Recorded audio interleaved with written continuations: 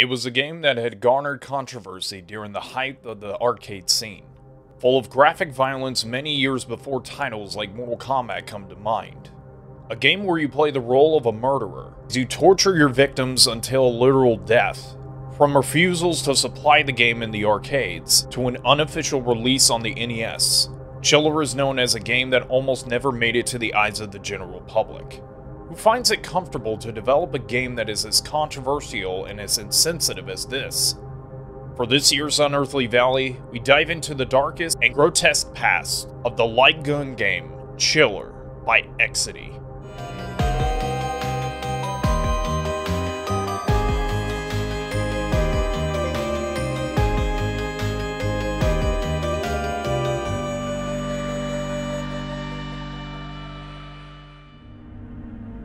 From 1974 to 1983, Exidy was a powerhouse in coin-operated manufacturing amusements. They were famous with light gun games such as titles like Crossbow. They brought a different type of style to the video gaming genre, which would be dubbed-named as the on-rail shooter, where gamers' task is to protect characters walking through a screen by shooting down obstacles and anything trying to kill their main character. Another twist Exidy brought to the gaming world was fully digitized sound that they would end up putting into their later titles. Their sound effects and music were far more advanced than other games before the 16-bit generation of consoles had. Exidy was founded by both Pete Kaufman and Samuel Hawes in 1973. Pete Kaufman started in the gaming industry as a marketing executive for a company called Ramtech in 1972. Ramtech was a manufacturer of computer graphic displays and coin-operated video games.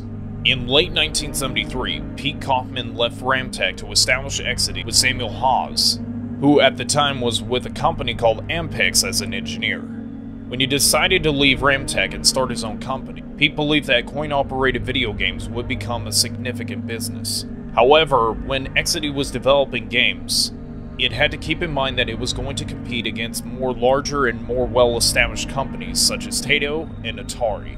Then in around 1975, they would release their first 5 games. These titles would include TV Pinball, Table Foosballer, Alley Rally, Destruction Derby, and Old Time Basketball. The company had a bit of success in the 1980s, when they released the quiz game Facts. Facts was a multi-level game stored in large wooden boxes that stood around 4 feet tall. The game was different from other video games at the time, as it would allow you to answer a variety of questions until the clock ran down to 0.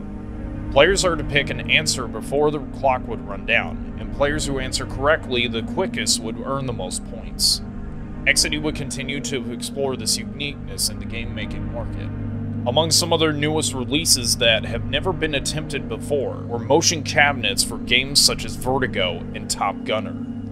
One of the developers, victoms, was one of the developers that put together vector graphics for these games. Another successful game from Exidy was Top Secret, which would release in 1986. The game featured a mission inside the Soviet Union with an advanced spy car that contained unconventional weapons to destroy the heavily guarded secret weapon. Exidy also made an incursion into the home computer market around 1978 under the leadership of Paul Terrell. They entered the home computing market with their first and only hardware model known as the Exidy Sorcerer, which was a modified S100 bus-based machine that launched onto the internal expansion system common to other 100 systems. The Exidy Sorcerer also boasts an advanced text display with 64 characters per line. This was in an era where only systems supported 40 characters at the time. The odd thing with the Sorcerer was that it did not support sound, color, or graphics. And this is odd if you consider the company's background in video games. Even though the Sorcerer was not successful in North America, it did find some bit of a foothold over in the European countries.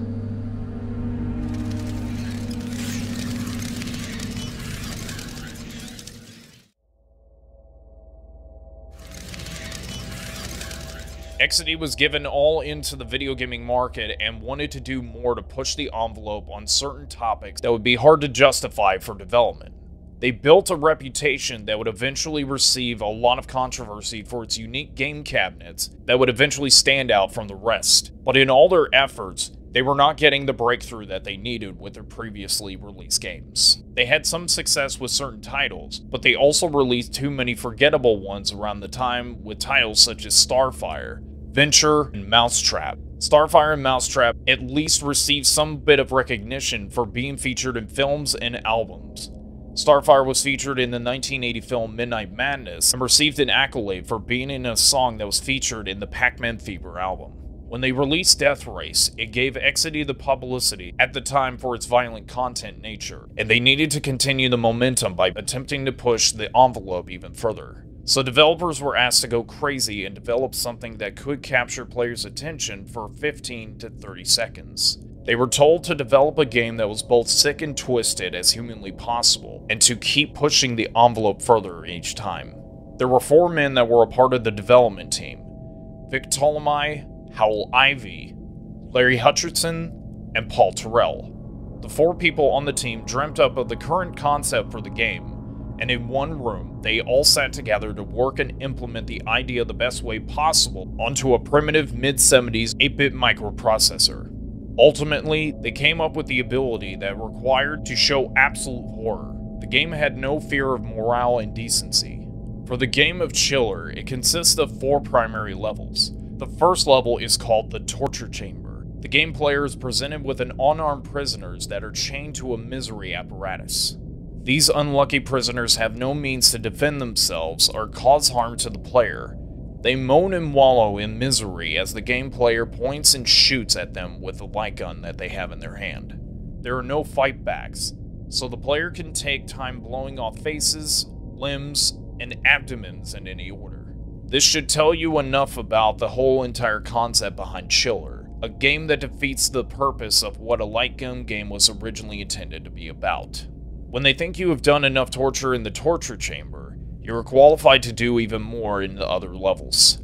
So they move you to the rack room, where the number of harmless prisoners in bondage is doubled, stretched out on torture racks and at the mercy of the game player, who has no idea what their crimes are. The game player goes through all of these levels torturing characters with no justification. Since the player's character is not presented, they can assume the role of an assassin or an exorcist. The strangest thing about this game you should know about is its strange transition. Chiller shifts from torture to a more traditional shooting game, where you defend yourself against ghosts, ghouls, and zombies in the following levels: a haunted house hallway and a graveyard. The 4 developers working on Chiller ensured the game was intentionally ugly, and that was one of their main purposes for wanting to make the game as grotesque as possible.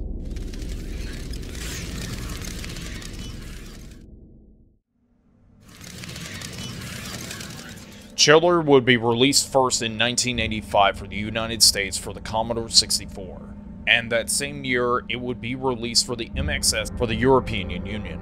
Then in 1986, Chiller would get a release on the Amstrad CPC and the Sinclair CX Spectrum. Finally, an unreleased port was released in 1990 for the Nintendo Entertainment System under the names American Game Cartridges in the US and by Home Entertainment Supplier for the Nintendo NES Zapper and the Standard Controller in Australia.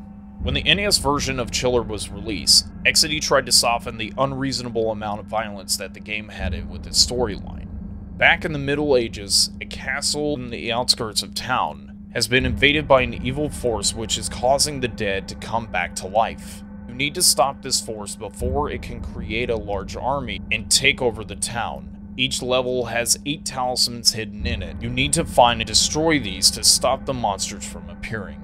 The NES version of Chiller contains some editing compared to the arcade version, include removing the nudity on female victims. Initially in the arcade versions, players were able to shoot off clothes off of female victims. They also removed the ability to shoot off the flesh of immovable victims. Additionally, the 4 levels in the arcade version were then reversed to be put on the NES version instead.